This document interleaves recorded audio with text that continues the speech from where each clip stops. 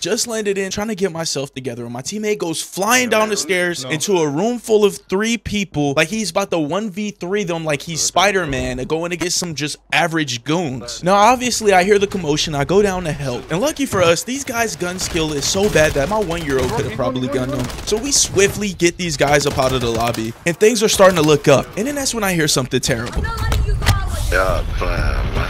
Thanks to Price Chat and the sound of that parachute, I can tell that there's another team coming, and something tells me these guys aren't going to give up till they catch me.